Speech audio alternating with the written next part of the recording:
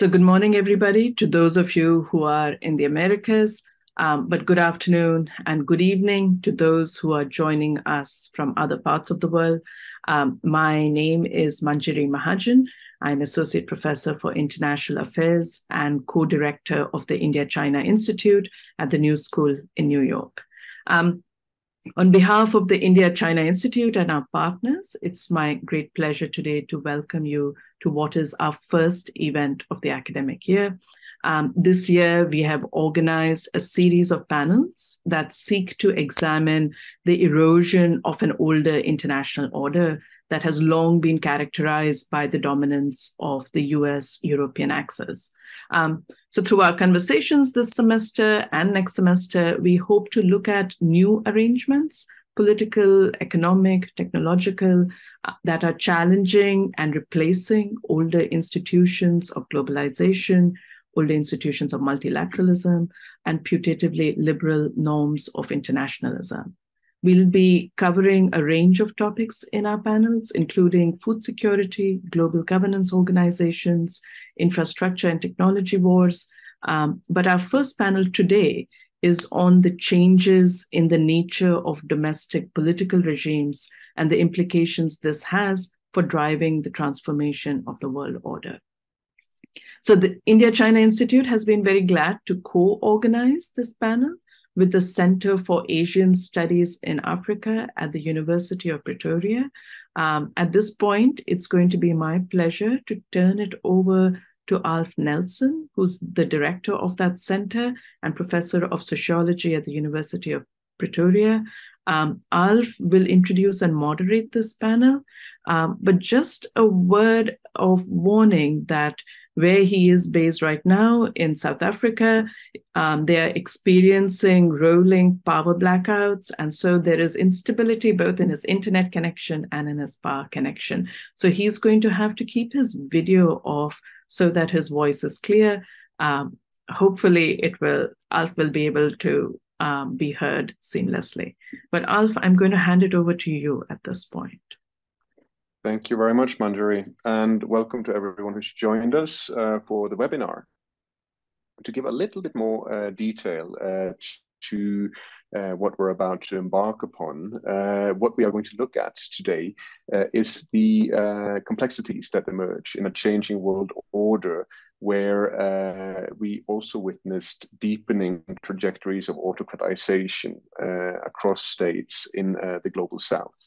In India, for example, Narendra Modi and the increasingly authoritarian right-wing Hindu nationalist BJP government preside over an unprecedented trajectory of attack on democratic institutions and freedoms. Moreover, under Xi Jinping, China's intensification of authoritarianism in its one-party state has been concomitant with the rollout of ambitious challenges to the liberal global order through initiatives on global development and global security.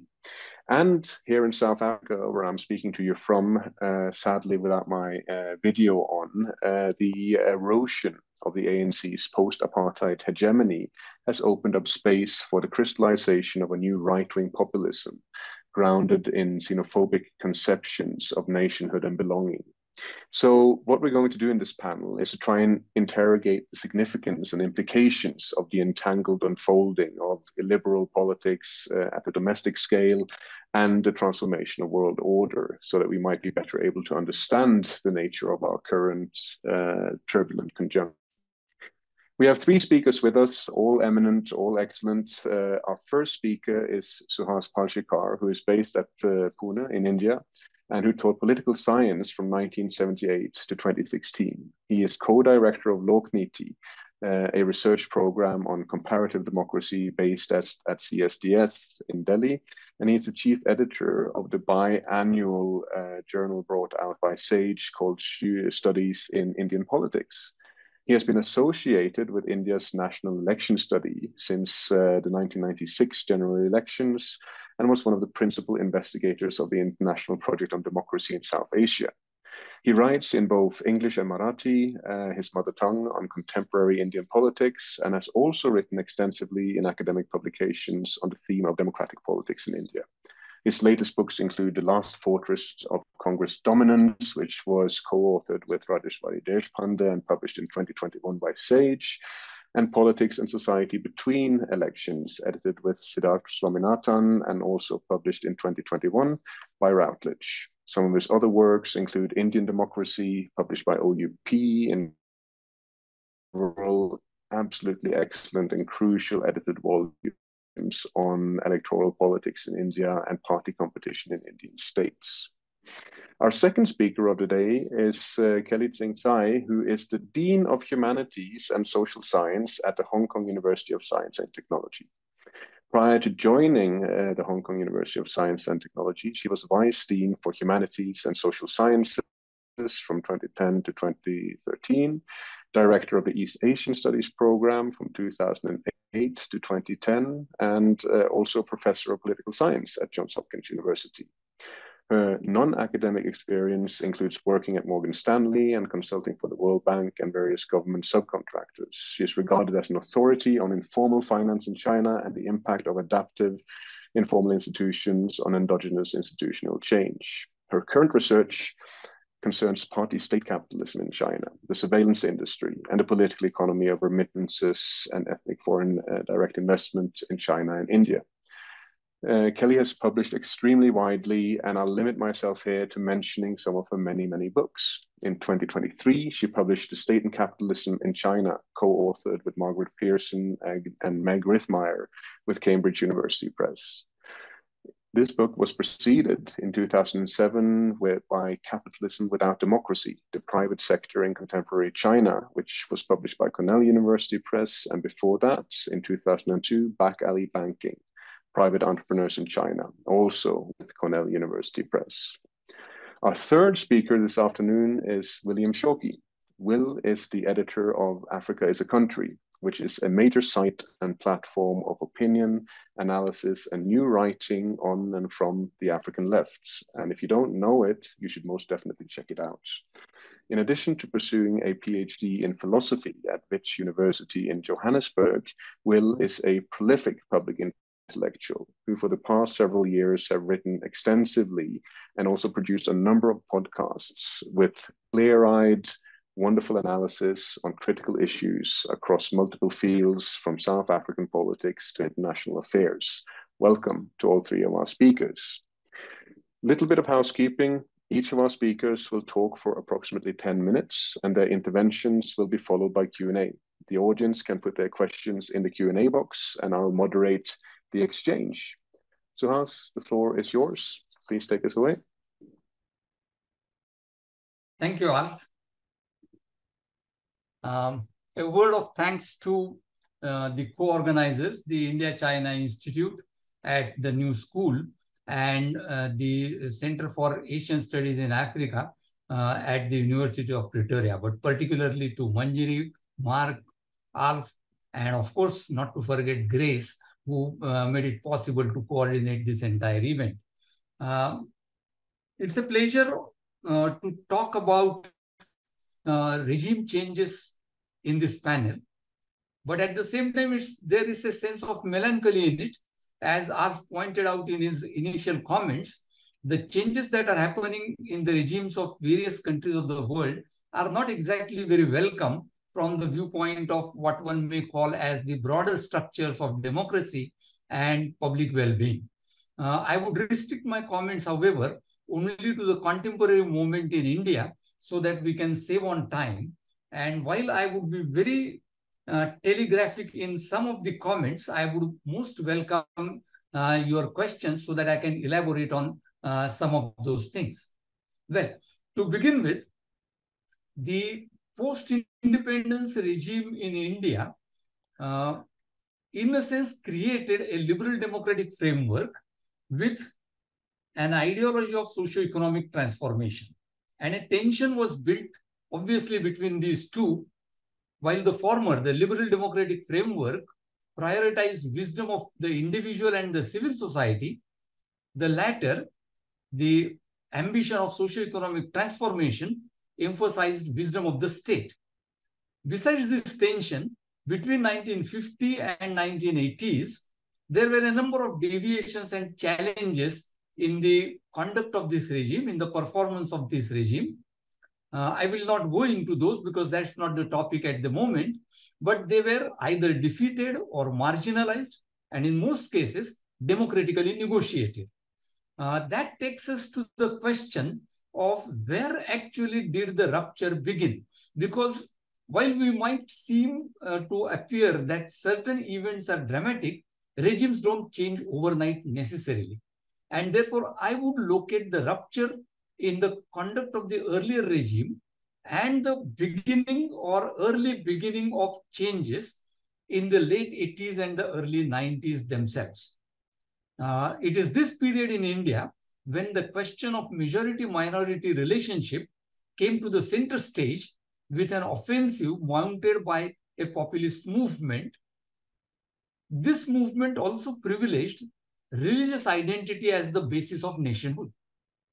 Along with this, coupled with this, in the 1990s, there was a neoliberal turn to the economic policies of the country, which provided a fodder to two questions.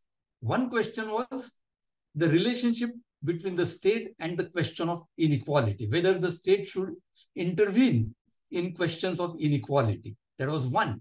And the other was how to regulate private capital, which has always been a question in all liberal democratic regimes in a sense, but since 1990s, it became critical.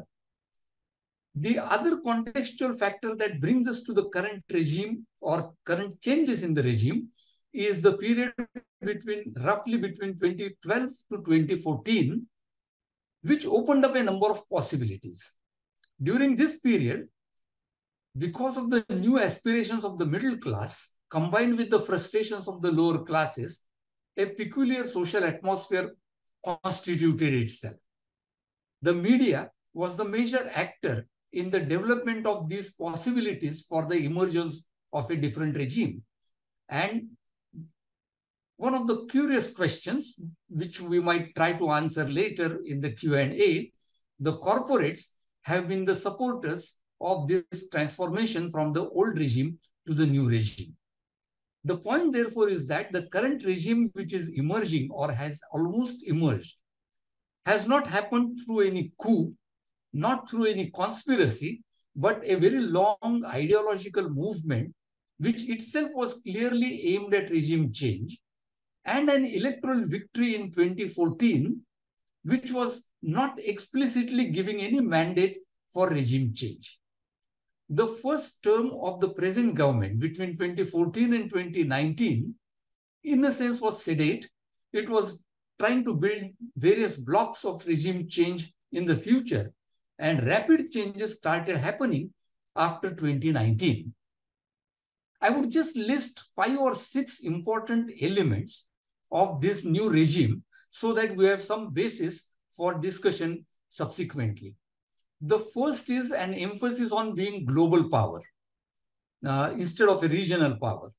While this is more a domestic rhetoric, this has also implications for global context and international relations.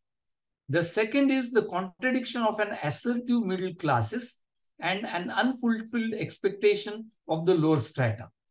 So while India is talking of expanding the economy, this contradiction continues to haunt us. The third is the rise, probably the rise and rise, because it was not absent earlier either, the rise of crony capitalism as it is alleged. Of course, these allegations continue to be deeply politically debated in India today. But the implications for neoliberal project of crony capitalism is something that we should be keeping in mind and maybe discussing. On the socio-cultural platform, there has been a rise of what one can be broadly described as religious majoritarianism. I have tracked it for some time, and between 2004 and today, the approval for religious majoritarianism has moved from roughly 1/3 to roughly 1/2 of the Indian electorate. So there has been a consistent rise in majoritarianism. All new regimes require, in the political arena, deinstitutionalization. And that has been happening in one way or the other. autonomous institutions not functioning autonomously, or autonomous institutions not being allowed to function autonomously, control institutions and accountability institutions not functioning effectively like the parliament and so on. So in a number of ways, deinstitutionalization has been taking place. And finally, the emergence of a strong and hard state authority, which is characterized by centralization, authoritarianism, or a grain of authoritarianism. Again, this description would be politically controversial, and emphasis on surveillance. And again, all these elements, at least centralization and surveillance, seem to have considerable public approval in the Indian context today. Therefore, I would argue that the regime change project has been almost halfway through. It is still not clear whether the regime has established and entrenched itself so much that it is difficult to now change it immediately or not, but it is definitely halfway through. In the current global context, it is unlikely to be deterred or discouraged by international pressures. Internal challenges have been more or less domesticated. Dissent has been discredited. There has been continued media support for the regime. The bureaucracy has generally capitulated. And most importantly, as far as public support is concerned, the welfare as an idea of right has been replaced by welfare as patronage, as a result of which large sections of the populace are now obliged or patronized by the regime. So the question is, which I have been asking since 2017, in fact, is a new hegemony shaping in India? Is it only a new political authority emerging and forcing itself on the public, or a new hegemony is emerging? There has been an ideological vacuum among the opposition. There has been a gradual rise of new intellectual environment and changing normative bases of existing governance structures. In a sense, let me conclude, therefore, so that we have enough time later. India is at the crossroads. All the paraphernalia of the new regime is already there. But the hegemony of the new regime is still predicated on a very liberal use of coercion. Dominance is dependent on electoral ascendance. In a sense, what I foresee, therefore, is that in the coming decade or so, there would be an epic tension between the lived diversity of India and a manufactured imagination of uniformity. So the economy and the economic crisis would be at the backdrop, and this socio-cultural tension would play out in the public arena. Thank you very much. Thank you very much, Oz, for your insights and for your incisiveness. We're going to hand over to Kelly for the next intervention. Kelly, the floor is yours. Thank you. Can everyone hear me okay? Great. I really wish I could just continue listening to Professor Palshikar's insights. Really, I look forward to continuing the conversation. I would like to thank the India-China Institute and the Center for Asian Studies in Africa for co-hosting this event. And I'm very much looking forward to engaging with the fellow panelists and the audience. What I'm going to be talking about today is based on collaborative work that I've been doing with Margaret Pearson and Meg Rithmeyer on the concept of party-state capitalism in China, with a focus on a piece that we published in International Security. And what inspired this particular strand of our research is the long-standing belief that economic interdependence through trade and investment will promote cooperation among states and reduce the likelihood of national security conflict. In a strand of international political economy called liberal institutionalism, interdependence is expected to pacify conflict or produce cooperation between states, even among potentially rising powers. These expectations were generally borne out during the first 3 decades of China's reform era, which started in the late 1970s. Influential voices made the case that China's accession to the World Trade Organization would have a liberalizing influence on domestic politics, and that economic engagement with China would lead to the diffusion of liberal international economic norms and practices. But in recent years, there's been a very sharp backlash from OECD countries against economic engagement with China, including calls for decoupling from Chinese firms in key supply chains. And what we see here is a security dilemma logic.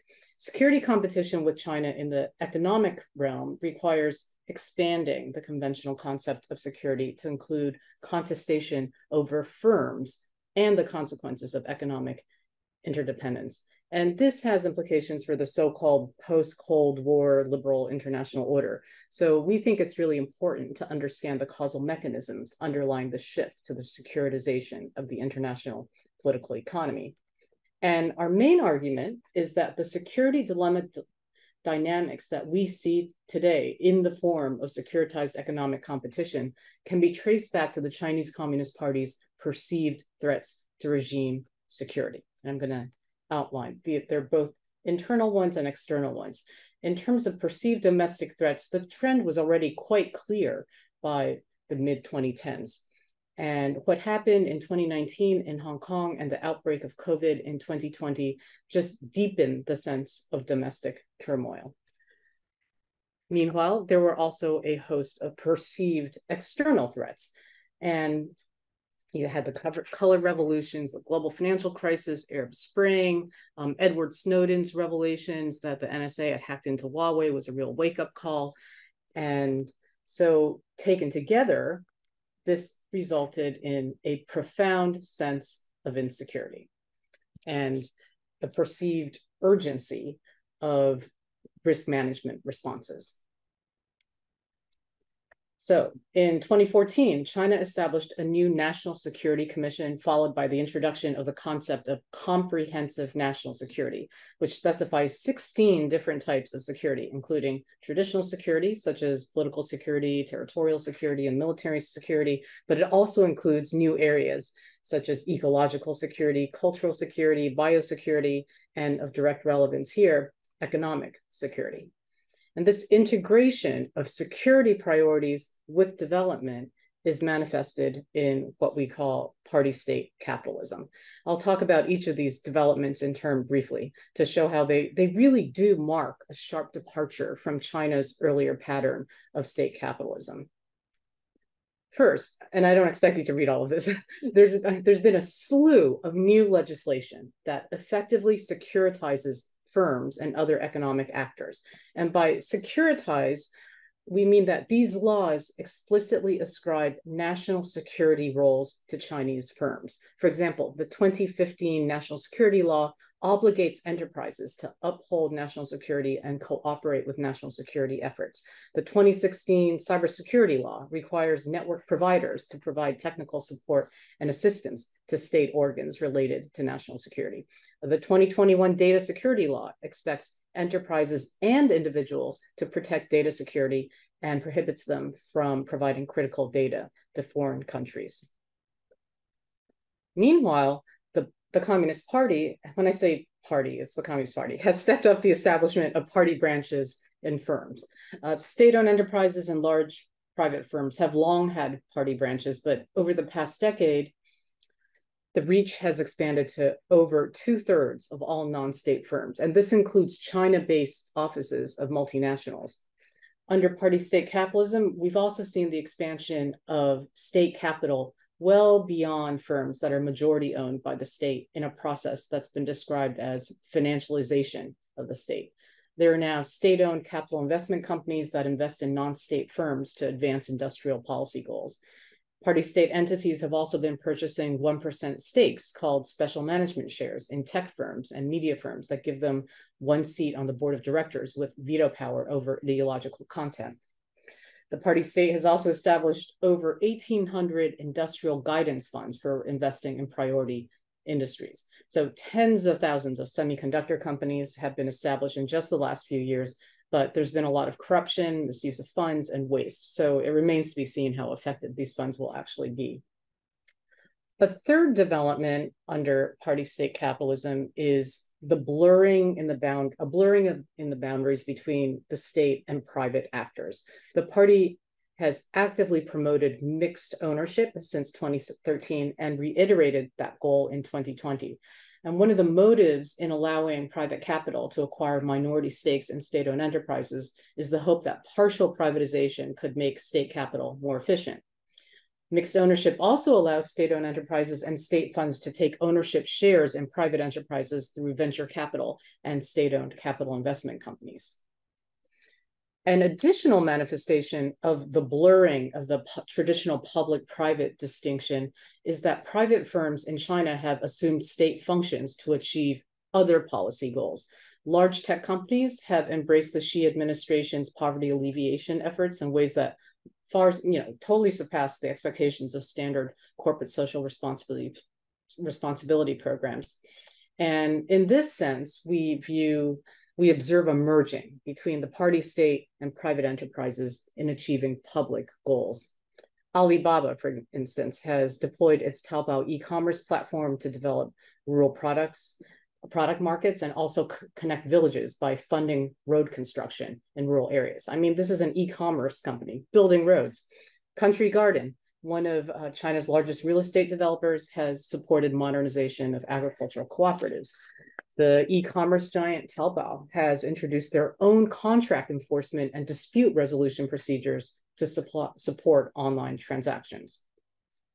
Private firms have also become key actors in supporting the state's domestic security objectives. The private tech sector overwhelmingly dominates the supply of hardware, technology, and information that comprise China's expansive surveillance apparatus. It's not SOEs, it's private tech firms.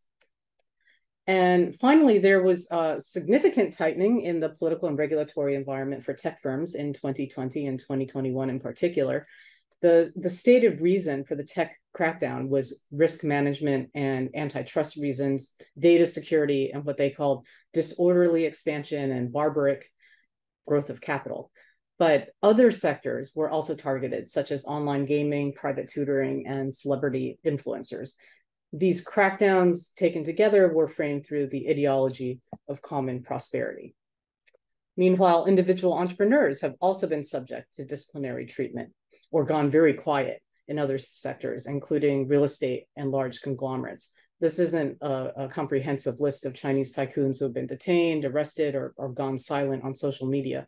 And the official reasons for these detentions include corruption, running mafia-style gangs, picking quarrels, and illegal fundraising, but there are also political reasons as well.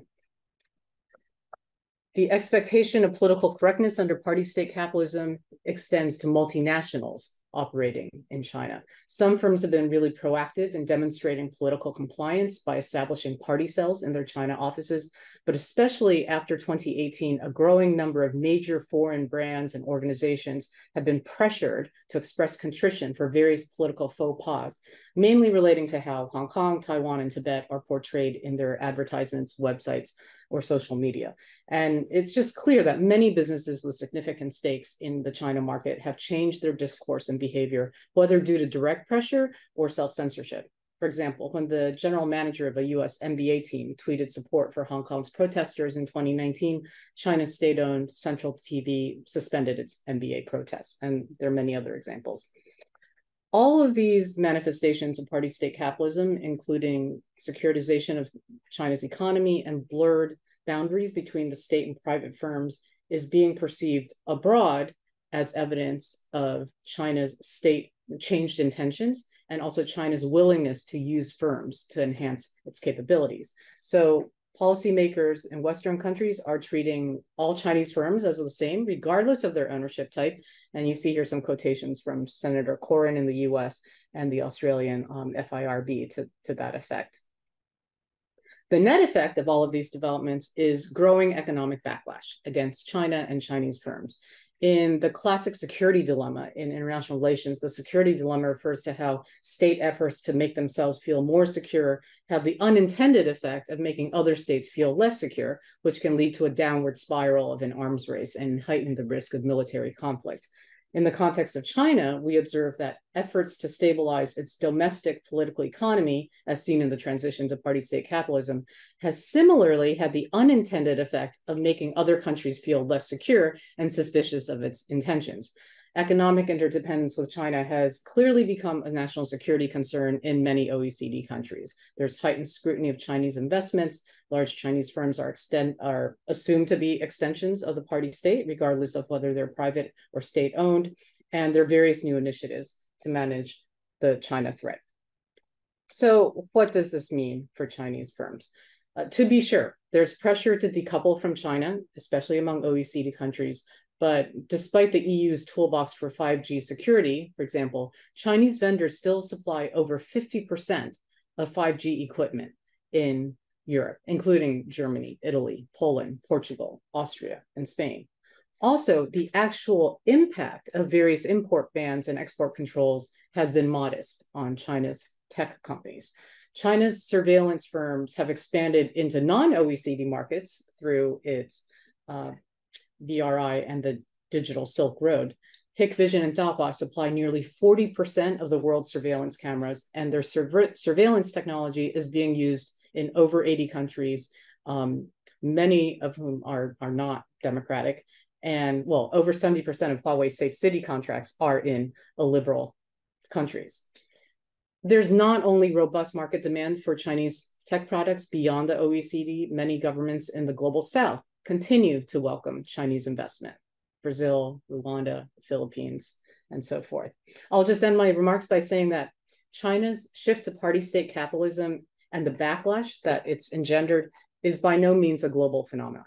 I also think, perhaps optimistically, that despite contemporary geopolitical tensions, economic interdependence still has potential for serving as the basis for cooperation with China among countries that seek to avoid exclusive alignment with the West.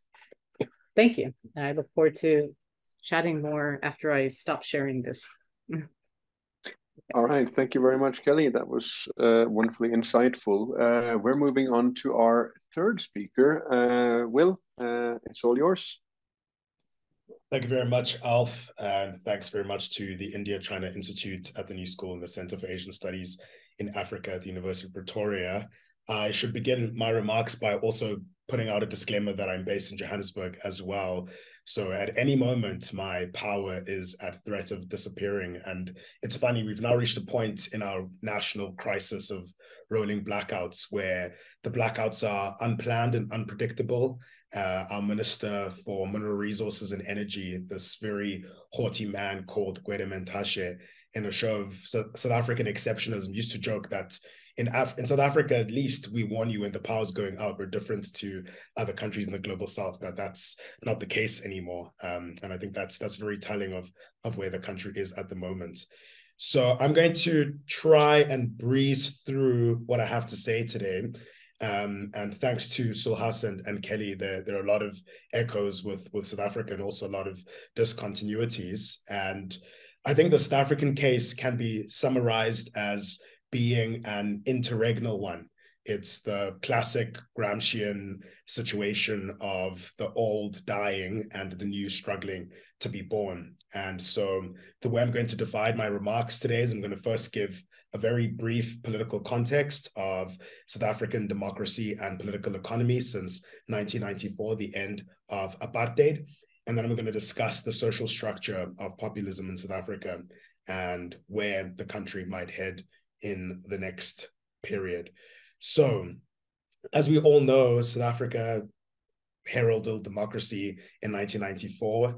It entered a non-racial constitutional democracy. The African National Congress, the party of Nelson Mandela, established itself as the leading anti-apartheid movement and instituted single-party dominance. The ANC, in so doing so, attracted a broad church of social interests. South Africa's major social struggles thus expressed itself typically as factionalism in the party. Famously, in 1990, as South Africa was transitioning out of apartheid, a majority of the social forces which had played a significant role in ending apartheid disbanded and were absorbed into the ANC's party structure. And so South Africa developed pretty much a single party dominant party system. But partly due to factional breakaways, which we'll discuss in a moment, it's become increasingly competitive, and the ANC is visibly concerned about losing its majority, but there's still no clear alternative to it. So, for example, in 2019 national elections, the ANC won 58% of the national vote. The official opposition, the Democratic Alliance, which is a sort of white neoliberal party, won 21% of the national vote. An economic populist party, the Economic Freedom Fighters, 11%, and 11% went to other smaller parties in parliament. And many are saying that in the next election, which is scheduled to take place next year, there is a possibility that the ANC might dip below 50% for the first time. The open question is whether other political parties will be the beneficiaries of this decline. I think that's unlikely, and I think it speaks to the dynamic that I will be addressing today. So in terms of the South African economy itself, the core of the economy of South Africa historically has been in mining and related energy-intensive industries and metal production, coal to petroleum chemicals, the so-called minerals energy complex. And this emerged from a concentrated diamond and gold industry, with mining houses becoming heavily invested in other mineral extraction, in finance, and linkages into manufacturing. And since the 1960s, sanctions and disinvestment trapped the mineral energies conglomerates in the country and expanded opportunities for buying up local businesses. By 1998, for example, the Anglo-American Corporation alone controlled 85% of the companies on the Johannesburg Stock Exchange and 60% of its total value. But after 1994, South Africa entered democracy. These conglomerates unbundled along sectoral lines and globalized, so markets remained highly oligopolistic and collusive. And what this did is it contributed to a relatively capital-intensive economy. Since 1994, the ANC's economic leadership has mostly consolidated South Africa's mineral energies complex, and it's fast-tracked the deindustrialization of the economy. And this has resulted in racial disparities in investment and in education, having produced enduring scarcity of skilled labor. And the country's diversified consumer manufacturing economy, which is now shrinking, which is fostered on import substitution, entered 1994 uncompetitive and decimated by economic liberalization, meaning that the loss of semi-skilled jobs and a decline in union density has resulted in an unemployment figure in the country of 28% in 2019. But that's officially, most analysts estimate that unemployment is close to 40%. Despite this, the state is comparatively redistributive. So state regulatory and allocative decisions are geared towards the promotion of Black control and advancement in the economy. And in a moment, we'll discuss why this has been key to the emergence of populist imaginaries and politics in the country. But it's also included massive programs for free housing, free education, free services, as well as cash transfers, which has reduced poverty massively, but it's still not at a pace that is required. And the structure of the economy in South Africa is such that we are considered generally the most unequal country in the world, with an income Gini coefficient of around 6.63, a country where 10% of the population owns 90% of the country's wealth and resources. That income and wealth inequality remains highly racialized. So, for example, white families in this country have a median household income of 120,000 Rand per annum, and Black families only have a median household income of 20,000 Rand per annum. So this means that this economic model has been unable to generate sustained high growth, job creation, as well as equality. And an increasing number of South Africans are dependent on the informal economy of grants, and the economy itself is becoming increasingly tenuous as state functions are eroded by corruption, pressures grow for radical distribution. And in the 5 years up to 2019, the country only had an average annual growth rate of 0.8% per annum, which is below population growth, as well as less than the 2.2% rate of sub-Saharan Africa and the 4.3% of middle-income countries. So what this political context and economic context eventually sets the field for is the social structure of populism in South Africa, where we see declining union strength, a large population of precarious and unemployed, all acting to erode the prospect of class politics. And the erosion of class politics means that linkages between elites and the masses are racialized. On the one hand, the Black political elite controls much of the national state and has used the state as a site for class formation as well as capital accumulation, whereas whites, on the other hand, still play a predominant role in the corporate economy, and opportunities in that economy are widely perceived as being ring-fenced and preserved for skilled white labor. The pressures of the democratic transition, the ongoing economic mismanagement of state policies, which encourage the voluntary transfer of corporate ownership and managerial control, have created patterns of co-optation and accommodation between political and corporate elites across various racial groups. So those who have entered this elite establishment are therefore open to the charge of entering into inauthentic, traitorous, corrupt relationships with racial outgroups, of breaking with the unity and collective interests of their own group. And so racial populism often coheres around a critique of the compromise of the democratic transition as it's expressed in the Constitution. So 1994, although extending the franchise to Black South Africans, is widely perceived as failing to redistribute wealth in the country, which remains in the hands predominantly of white South Africans. And it's widely sort of derided as being a sellout, as being neoliberal, as failing to realize the dream of economic emancipation that lay behind demands for the end of apartheid. And so what it does and has functioned to do is it's opened into an attack of all major establishment institutions, including the judiciary, as well as the traditional media. And together with the decline of the traditional media, there is increasing reliance on social media for community news, which is expressed in the widespread circulation of populist tropes and disinformation.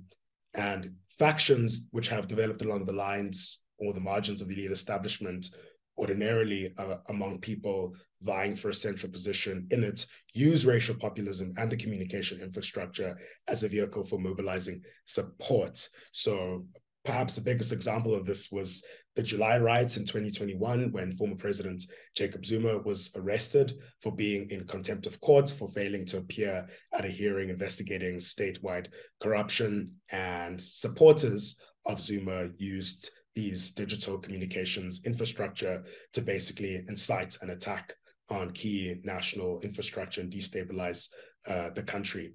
So a lot of these populist forces have largely emerged as energies within and around the organizational reach of the ANC. They haven't yet managed to displace the ANC. And towards the end, we'll talk about why that was significant. So I've just spoken about Jacob Zuma, and the Zuma presidency could be read as South Africa's first populist cycle. Quick reminder, he was our president between 2009 and 2019, and he rose to power projecting himself as a man of the people against the often cerebral and distant elitism of his predecessor, Thabo Mbeki, who was known to quote Shakespeare during speeches and was seen as this lofty presence in politics. He organized a coalition of people who had been marginalized by Mbeki, including those purged for disloyalty or corruption, which included communists, union leaders, traditional leaders, as well as the women and youth leagues of the African National Congress. And throughout his presidency, Zuma effectively presided over what is known in South Africa as a policy of state capture, which is the main levers of power and the main institutions of the state being handed over to private interests for enrichment and accumulation, predominantly state-owned enterprises. One of the biggest ones for which we are reaping the consequences today, myself and Alf, is Eskom, our national energy utility. It also includes Transnet, which is our national freight train service, the South African National Airways, and many others. So this policy of state capture, of patronage and crony capitalism, to use the term that Suhas mentioned earlier, was justified as an initiative of so-called radical economic transformation.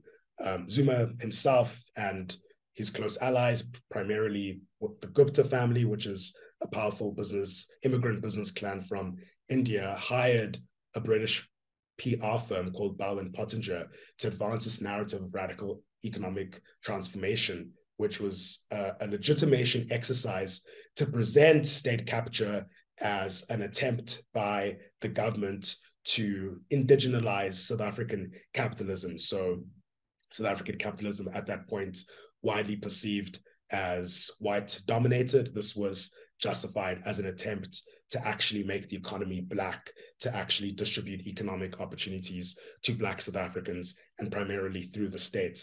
And here's where I see echoes between what Sulhas was talking earlier about welfare being a mechanism to bring people within the control and the power of the regime. In South Africa, it was the state and state tenders and opportunities that were used to achieve the same result.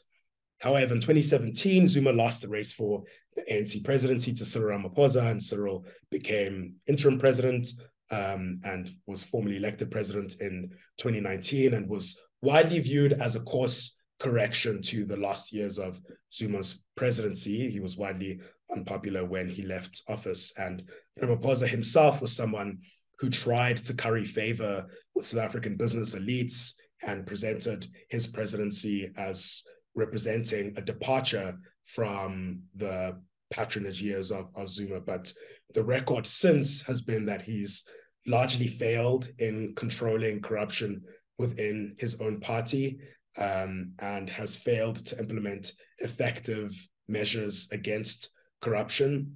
His management of the pandemic was marked by widespread austerity as well as widespread corruption. And the result has been that the African National Congress is widely unpopular. However, no alternative appears in sight. But it is precisely in this context of declining ANC hegemony, economic crisis, that a number of new vectors for populism in South Africa are emerging. The first is that populism in South Africa tends to have some call for historic redistribution, but this demand has been expanded from just targeting white people and viewing white South Africans as being an obstacle to redistribution, to including recent immigrants from the rest of Africa and South Asia who play a prominent role in small retail in the country. And so xenophobia is often expressed in acts of individual or collective violence. It tends to unite racial groups around a broad South African nationalism concerned with putting South Africa first, reserving jobs for South Africans, securing borders against an influx of migrants. And this is the first vector which is being echoed across the political spectrum in the country. The second is increasing rhetoric around law and order. Given high levels of corruption and crime, law and order rhetoric has widespread appeal, with support for the police to shoot to kill and the constitution to be amended to bring back capital punishment. Politicians themselves with the links to organized crime often call for law and order.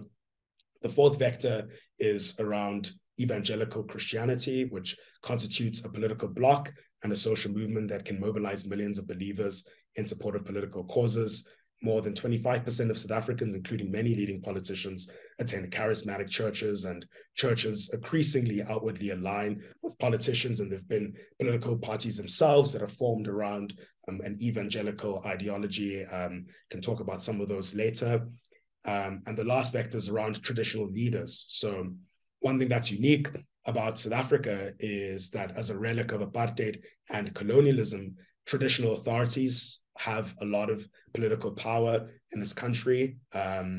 And this is something that is, in fact, a bastardization of customary law as it's interpreted by primarily rural South Africans themselves. But the upshot of this is that alliances with traditional leaders has been a way for political parties to distribute patronage or mobilize votes. So about a week ago, one traditional leader who is the former leader of a Zulu nationalist party called the Inkatha Freedom Party, which is based in a province here called KwaZulu-Natal, passed away. And notably, leaders from across the political spectrum performed a big song and dance, going to his homestead, paying their respects in a performance to try and attract voters under the rule of traditional leaders. Sorry to interrupt. Can I ask you to wrap in about 1 minute? Wrap up, yes. Okay, cool. I thought I had 2 minutes left, but I'll wrap up quickly now. Okay. And then the final, so those are the vectors of populism that are emerging here, but it's primarily a Black South African populism. The other strand of populism that exists in South Africa is the one advanced by the official opposition, the Democratic Alliance, which was historically a white liberal party formed by the Anglo-American corporation with strongly liberal roots, which at one point in its history, in the mid-2000s particularly, adopted a strategy of reaching out to the Black vote in order to try and change the racial composition of its leadership and membership, but has since abandoned that strategy and has sort of doubled down on trying to appeal to sort of panicked white middle class and rural voters, particularly competing with Afrikaner nationalist and white nationalist parties.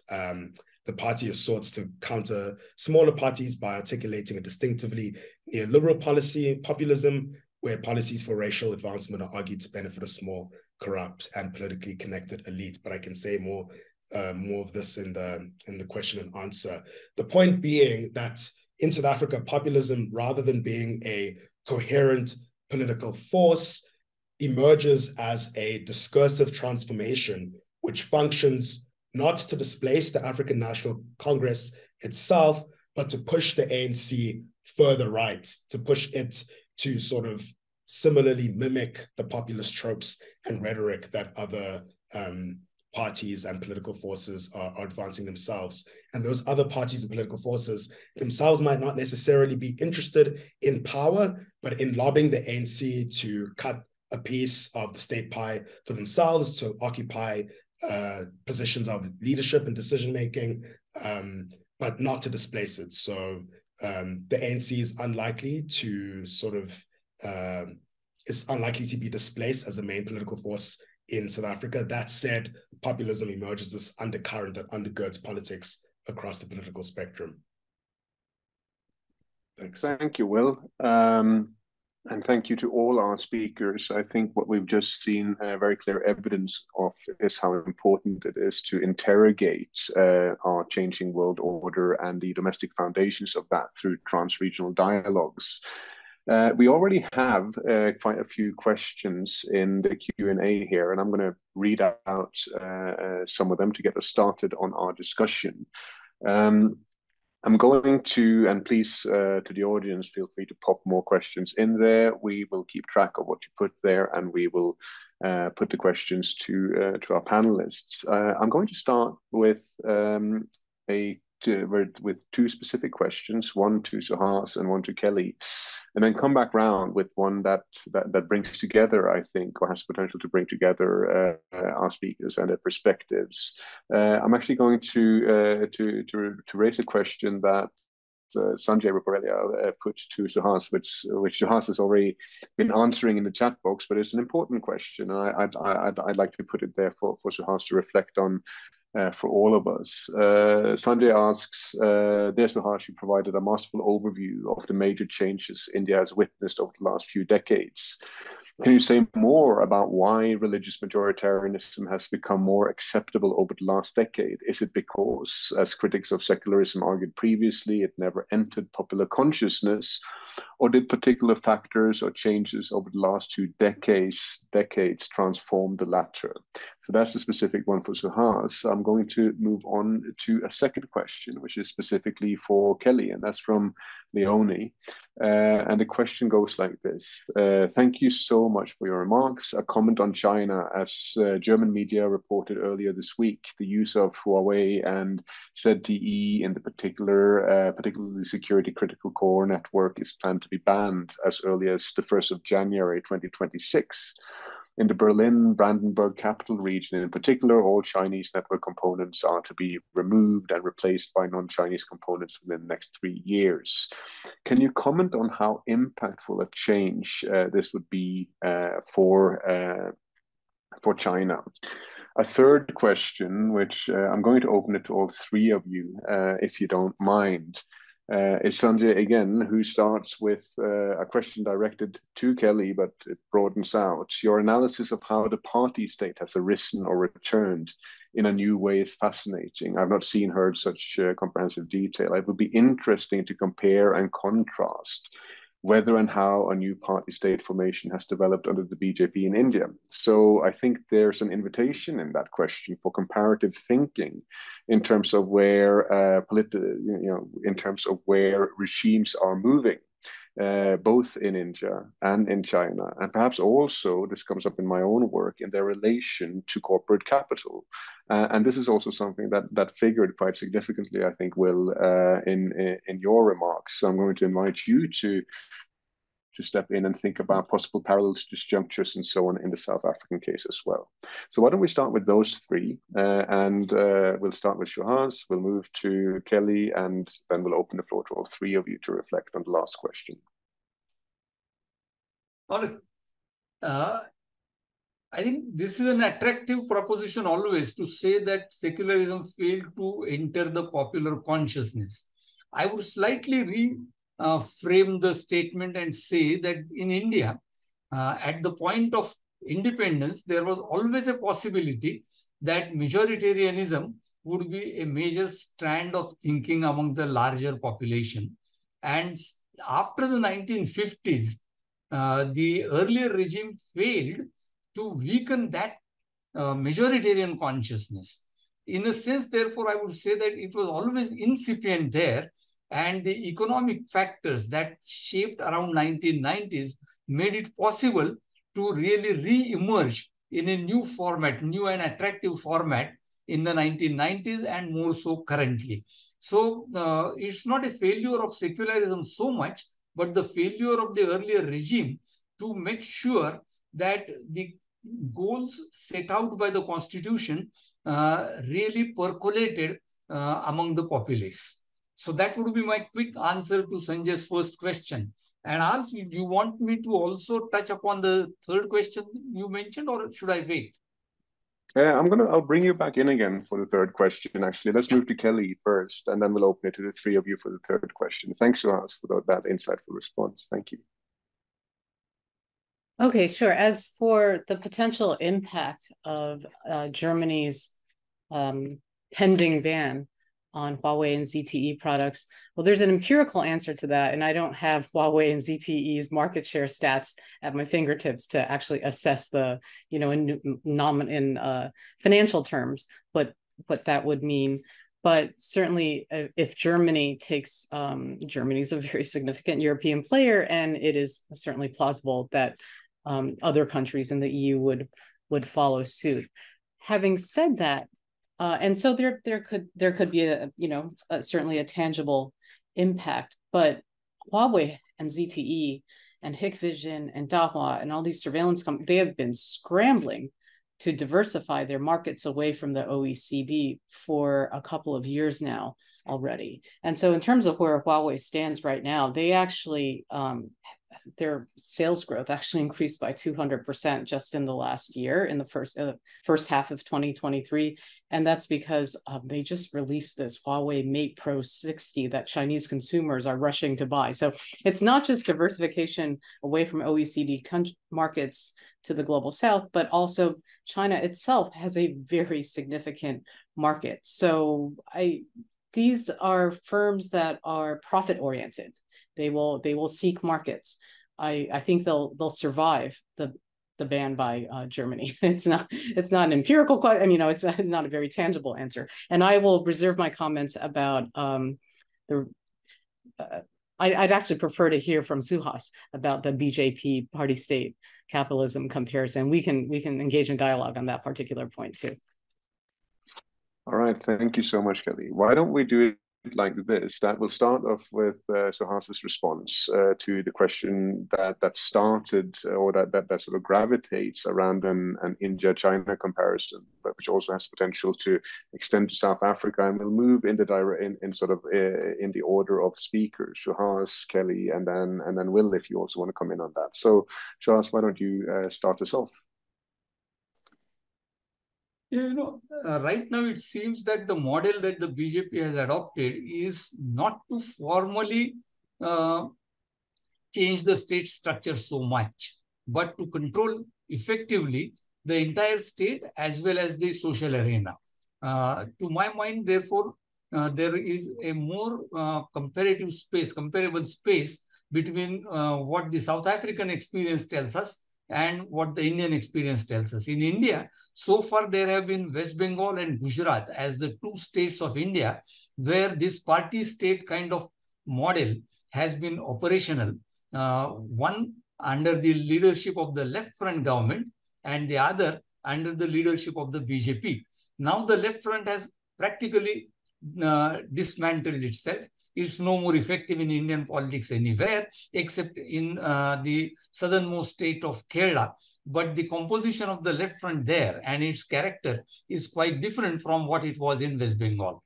So the party-state relationship then in India generally that is being brought forward is that the party will not only control the entire state, but B, the party will also control the social arena and the cultural arena.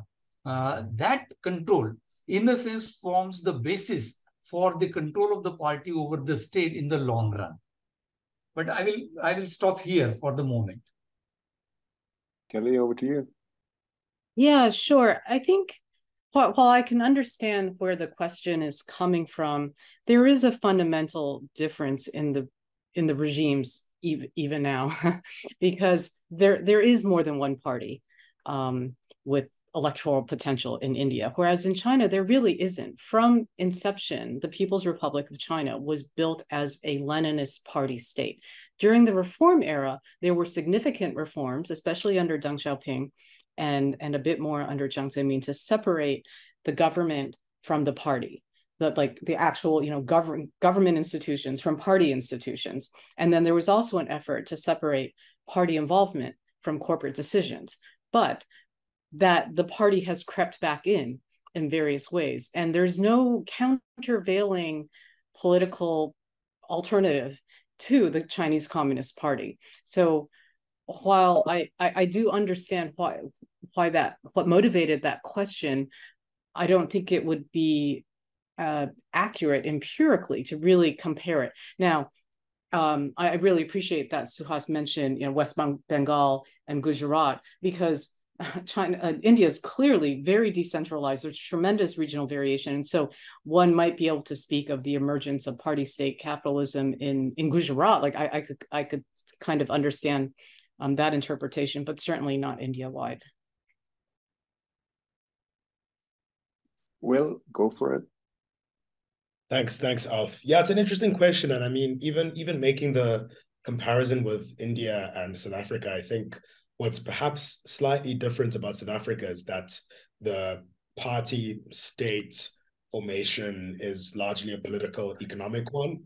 So it's a matter of the state itself, its institutions and administration becoming an arena and site for accumulation and economic opportunities, particularly at the level of local government. So the only way that's politically entrenched is that the African National Congress has this policy of cadre deployment. And in a sentence, what that effectively means is that the ANC decides key economic sectors where it wants its functionaries to be sort of present and operative, and sort of overseeing decisions about which tender contracts are awarded and awarding it to companies that have a favorable view of the ANC, awarding it to companies as an initiative of Black economic empowerment towards trying to build a patriotic bourgeoisie, and that sort of thing.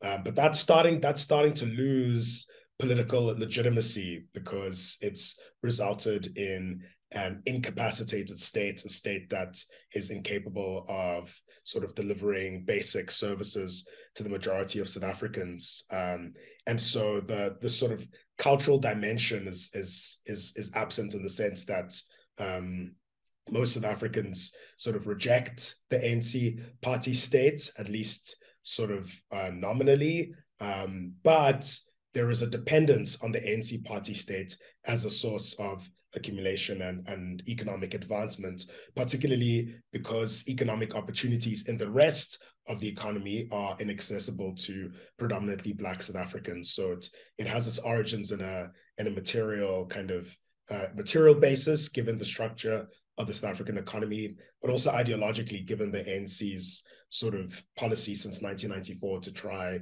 and build a Black bourgeoisie. But political legitimacy, it lacks sort of support in the South African judiciary system. It's very likely that the ANC's policy of cadre deployment might be ruled unconstitutional. And so there is still that sort of separation of powers where there are checks and balances that can successfully exercise oversight over the ANC's party state. Thank you, Will. I'm going to be a bit cheeky and abuse my privilege as chair to add a comment, because some of this touches so much on my own research on the political economy of Hindu nationalism under Modi. And I mean, I was wondering if what I'm about to propose is something that perhaps goes a bit further than what Suhas argued, which is, I do think it's very important to note that state capital relations under Modi have been characterized, if you will, or since 2014 has been characterized both by intensifying corporate consolidation. If you look at corporate profits in India, something like 70% of it accrues to merely 20 firms who accumulate at a national scale and also at a transnational scale, and who maintain extremely close relations to the BJP government, bankroll their election campaigns and so on and so forth, and have a great deal of say, it seems, in the making of economic policy. So the power of capital has arguably never been greater in general in Indian society, and their relation to the state has arguably never been greater. And then, of course, you have that being coeval with the centralization of political power under Modi, the severing of or the undermining of Indian federalism, if you will.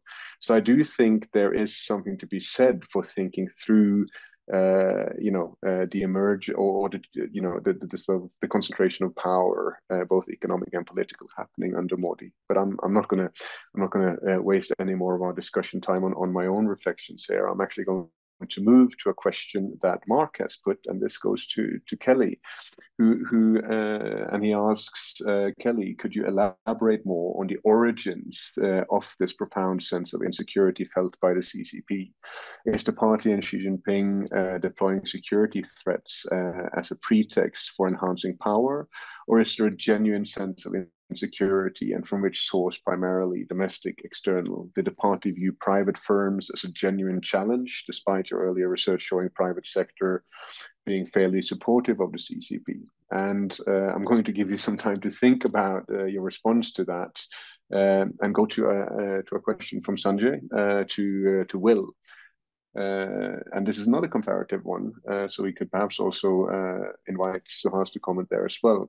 Dear William, your analysis weave together many developments. I wonder how state capture and crony capitalism and the growing use of cash transfers in social welfare in India and South Africa compare. So we have, again, the invitation to thinking comparatively about developments in terms of the structuring of political power and the demand for legitimation in relation to precarious population groups and the kind of welfare policies that are being used to achieve that.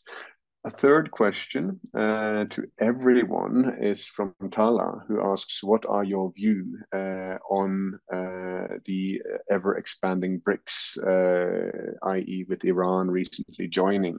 So perhaps we could rephrase that question slightly and say, what role does the expansion of BRICS potentially play in relation to the dynamics that you have all three been exploring? We, of course, here in Johannesburg recently had the BRICS summit, and it was quite a spectacle. So I'm gonna hand it back to Kelly to take Mark's question. Great, thank you, Mark, for that question. I think there was One thing that we're trying to identify is that even before the contemporary escalation of geopolitical tensions and backlash against China, going back by the mid 2000s, there were already various issues brewing. So there were the color revolutions in 2004 externally, the global financial crisis in 2008, Arab Spring 2010 to 2012. Edward Snowden, 2013 to 14. So those were external threats, but equally concerning and maybe even more concerning for the party's sense of regime durability and vulnerability were the 2008 protests in Tibet, the protests in Xinjiang in 2009, under the Hu Wen era from 2010 to 2012, they were reporting increasing social instability due to rising protest strikes and protest strikes and riots. And then in terms of local finances, there was just an explosion of local government debt around 2013, 2014, 2015, 2016, major stock market crisis. It got so severe that the state bought up nearly 2/3 of all the stocks on the Shanghai Stock Exchange. And that wasn't for profit reasons. It wasn't commercially motivated. It was totally about risk management to maintain social stability. So there are multiple sources of insecurity, both internal and external. And I think the party has been very reflective about how to avoid.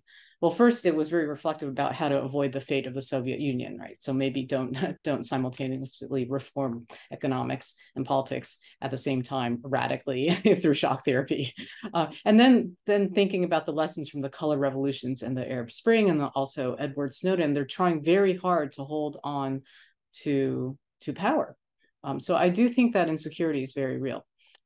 The other question was, the role of the private sector over time. I wanted to use that question as an opportunity to respond to Alf's insight about the political economy of Hindu nationalism, because I would agree, not being an India specialist at all, but based on what I do know, I would agree that certainly under Modi and Gujarat in particular has seen a privileging of capital, a bit of a neoliberal term, though it has also kind of degenerated into cronyistic uses as well. By contrast, I think in China, private capital has become more vulnerable.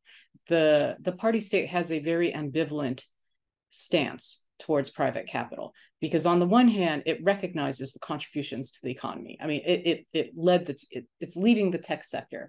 It led the real estate boom until it completely messed up. It was a source of pride until it got out of control and started buying up assets in a really reckless way. So the party state both needs the private sector, but also feels a need to discipline it. And so it does when the private sector goes too far. And these days, the latest party line is that the private sector is important and we want to encourage innovation and all of that. But the private sector is a bit gun shy at this point, quite frankly. I mean, they're careful. They know not to be too flashy, get too big, speak out in ways that can get them in trouble. I'll leave it at that.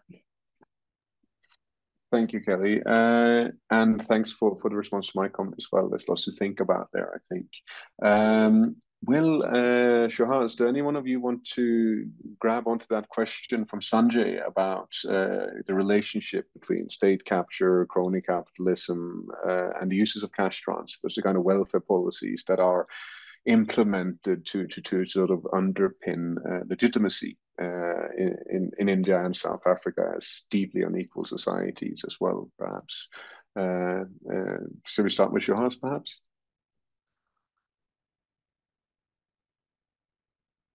Okay.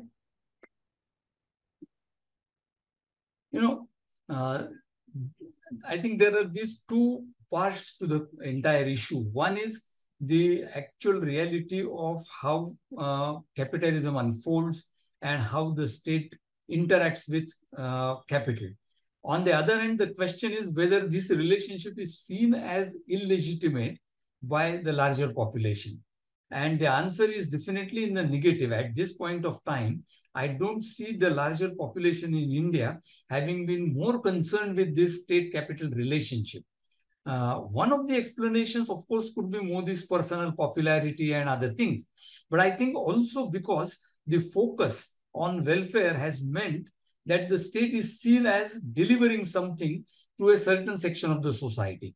With all the criticisms of the welfare policies, and one of the criticisms that I mentioned is more theoretical than practical, that welfare is not seen and presented as right, but as patronage. But that is precisely the strength of the regime currently, that because it is seen as patronage and because it is projected as patronage, it is easier for the regime to talk to the citizens more in terms of welfare that they get, more in terms of benefits that they get, than in terms of a theoretical and democratic relationship between both the government and the citizen on the one hand, and the government and the private capital on the other hand. So yes, I would say that there is definitely a possibility here that crony capitalism, or whatever term we might use for this relationship between state and capitalism, would be ignored by a majority of the electorate as an electoral issue or as a political issue for mobilization of protests against the regime. On the other hand, welfare schemes and welfare politics, really, the discursive space that welfare occupies happens to be the strength beyond the more critical and also more politically debatable question of cultural and religious nationalism that the regime, in a sense, protects, projects, and also encourages. Over to you, Will. Yeah, I'll just jump in quickly to piggyback off what Suhas just said about it matters whether or not the masses see the patronage structures and schemes as illegitimate. And what's interesting about South Africa is that you have, on the one hand, a population that is regularly on the streets protesting against their electoral representatives in primarily service delivery protests. I think for a time we had the highest per capita rate of protests in the world. But on the other hand, you have the tremendous resilience of the political party, which ordinary citizens are protesting against. And I think that phenomenon is partly explained through, the Gramscian concept of passive revolution, where, as I said earlier, a lot of contestations in and around the state happened through the African National Congress. So typically social mobilization is not directed necessarily against the ANC in terms of looking for an alternative beyond the ANC, but is primarily putting pressure on the ANC to fulfill the promises that they've made to their constituents, that they've made to the population in the post-apartheid period. And the ANC itself, particularly local government, uses that power to sort of negotiate support from its constituents. So this transactional relationship of, if I deliver X amenity or social service, you will vote for me again in the next electoral cycle. And so that dynamic sort of creates this demobilizing tendency where if you sufficiently concede to some of the demands that people are making, you're able to sort of put them at bay for the time being. So the fact that the ANC party state has tremendous power to decide the distribution of resources at this micro-political level, primarily local government, means that a lot of South Africans, I think, rationally sort of come to the realization that the way you access sort of services and key resources and infrastructure is through contestations within the ANC itself. So that has this tremendous demobilizing tendency where it's very difficult for South Africans to believe in a political alternative because they correctly can see where the balance of forces are and where the power in the country is, which is why it's been very difficult for other progressive and civil society forces to build alternatives outside of the ANC, precisely because the ANC still directs tremendous power in occupying the state over the life and death of millions of people, and people's material interests dictate that it's far better to negotiate for service delivery from a partner that you know, rather than take a gamble on something else that may backfire. Thank you, Will. I'm just going to ask Kelly if there's anything in this discussion that resonates with the Chinese context, and I'm asking in part because obviously just from knowing that there are of course concerns with the project of political legitimation continually, also for the CCP and so on. So I'm just wondering if you want to tap into what you've heard from Shahaz and Will here from the Indian and South African context.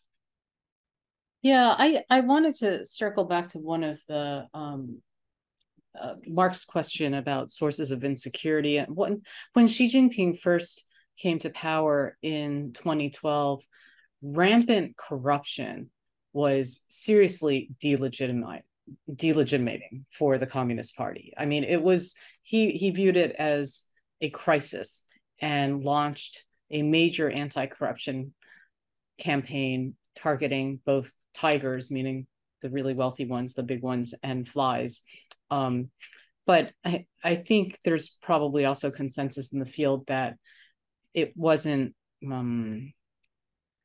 targeted consistently, and that, to circle back to one of the questions I see in the Q&A by Habiba about China's control of the private sector, the tycoons and the private entrepreneurs that have been targeted for various wrongdoings, every private entrepreneur in China has to bend the rules to get things done, has to be close to officials, not necessarily outright bribery, but grease the wheels. That's just a reality. You don't get to become a really large enterprise without being well connected with various branches of the government and bureaucracies. It's just a fact. And again, it's not necessarily through outright bribery, but currying favor, having good relations. But the entrepreneurs that have been detained or gone quiet or disappeared or in prison, sentenced to prison for 18 years, they're not, some of them were singled out for clearly political reasons. For instance, Ren Zhiqiang called Xi Jinping a clown, and then he was sentenced to 18 years in prison, right? Like, so some of these, it's not just because of their business dealings. So to the extent that there can be less particularistic, less politicized ways of engaging in redistribution, for instance. I mean, that would be the ideal, right? Like actual, honest, transparent government. And I'm not really necessarily hearing that anywhere on this panel. Like, there isn't a party that's necessarily delivering that has sufficient electoral support. Well, I mean, in China, of course, there's these electoral politics aren't as relevant. So that's not a very clear linear answer, just some reflections. Thank you, Kelly. And I believe you tackled the question there from Amoeba. So what I'm going to do in the 6 minutes that we have left is to put to the panel a question from Manjari. And I'm going to ask you to be very brief and crisp and concise in your responses. And I think it's a good question to end with. Manjari writes, I wonder if the panelists could go back to the comparative thinking. Here we have 3 compelling stories of how important countries are experiencing profound shifts in their regimes, with more populism, backsliding of institutional autonomy, and marginalization of specific minority groups. What have been institutions or movements in the 3 countries that have been important for resisting these moves towards party dominance? What can we learn from each other? We have 5 minutes left. I'm going to ask that we go in the order of speakers again. Shahaz first, I'll pass to Kelly and to Will. Your reflections, please.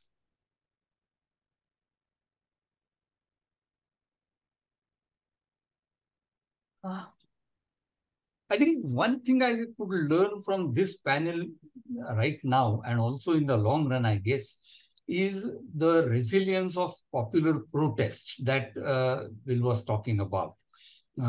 It seems that whatever the regimes do, if there is enough energy and agency in the people, there are still possibilities left to redeem some of the promises that liberal democratic orders originally sort of provided for. What happens, however, is that increasingly I find that under pressures from either populist imaginations or in the Indian context, the majoritarian imagination, there seems to be a complete delegitimization of the idea of dissent and protest or idea of popular action. If you look at India, for example, in the last few years, we have witnessed quite a few initial efforts to mobilize the people, and they have consistently been delegitimized. As a result of which, today we find that we are in a position where elections seem to be the only platform through which any political action might take place, if at all. And that's where I think the comparison probably lies.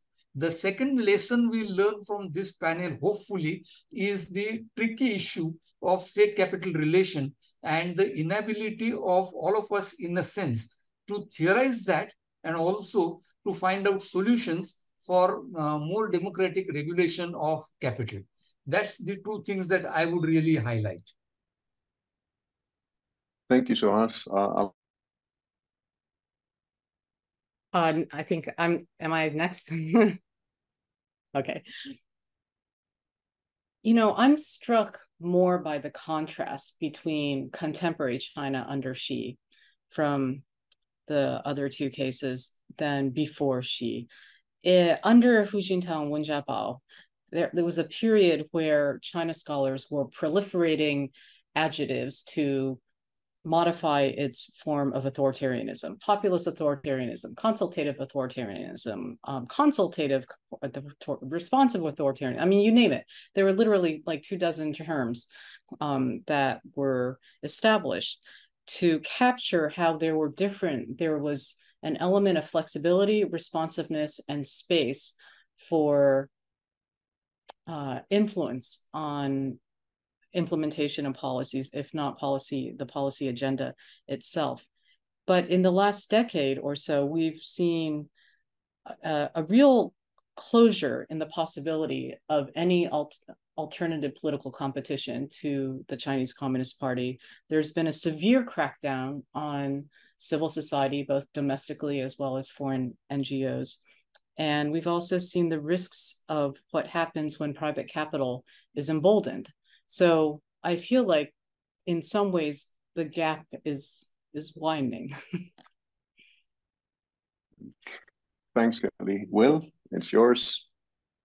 Thanks. I mean, I think what Suhas said about the resilience of popular protests is crucial. And in South Africa, since 1994, we've seen many movements: the Treatment Action Campaign, the anti-privatization movement, the Amadiba Crisis Committee resisting extractive mining companies, transnational mining companies, Abahlali Basemjondolo, and so on and so forth.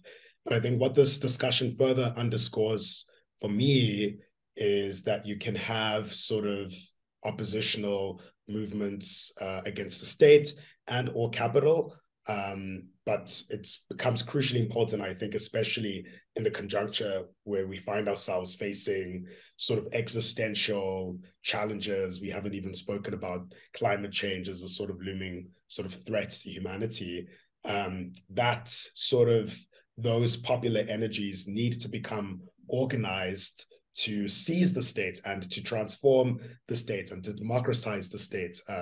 I think that's the crucial challenge of the 21st century is the state emerges as both this oppressive actor in many contexts, but also this vehicle through which the only vehicle we have at our disposal to address many of the challenges that the world faces, and something that I think movements across the globe should treat as something that they should seize and use for progressive and egalitarian ends. Thank you, Will. I think that's a very good note to end on. And thanks to all three of our panelists for your insights to the attendees for your questions. I think we've just had a proper demonstration, to repeat myself slightly, of the importance of pursuing dialogues across regions in the global south and across those deep and layered Afro-Asian connections, which are so important in the context of our changing world order. So thanks for giving up your time. Thanks to the attendees for joining us, and I think that's a wrap for us. Thanks so much.